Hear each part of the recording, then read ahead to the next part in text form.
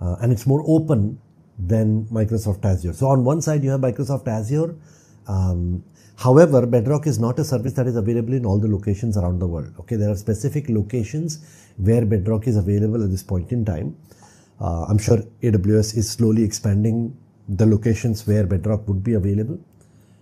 And then Azure is tightly coupled with OpenAI's roadmap, which basically means that the way OpenAI develops, Azure is going to, develop accordingly. AWS offers a lot more model diversity, which means you can pick and choose. You have quite a lot of choice there.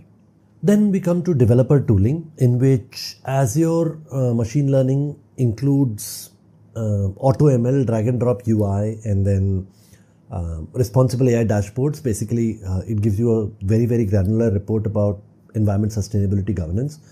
And then it has the Power Platform that enables you to do low-code scenarios, integration for low-code scenarios. On the other hand, you have AWS, which has SageMaker, which supports the full machine learning lifecycle, from data prep to training to deployment to monitoring with notebooks and pipelines and everything, right? So SageMaker is there as a developer platform which enables end-to-end AI development.